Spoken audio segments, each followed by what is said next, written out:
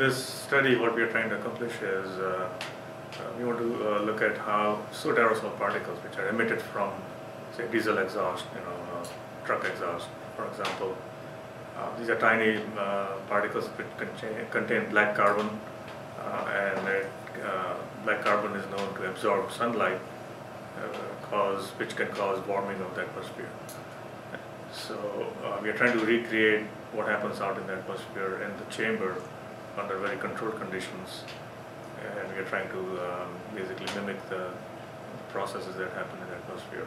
So we sample the particles from the chamber, and then for the photoacoustic instruments, which measure the absorption and scattering of the particles, so there's a laser that hits the particle. So when the laser hits the black carbon particles, it hits the particle, and the particles it generates heat, and then it generates a pressure wave that can be measured.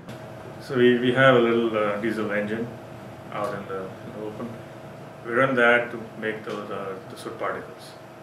And then we plumb it into the chamber and inject a precursor for secondary organic aerosol, alpha-pinene. When it oxidizes in the air with ozone or OH radicals, it will form oxygenated vapors that can condense on the soot particles that are present in the chamber. And so these particles get coated with alpha-pinene, and so once these organic aerosols condense on it, then the fractal collapses.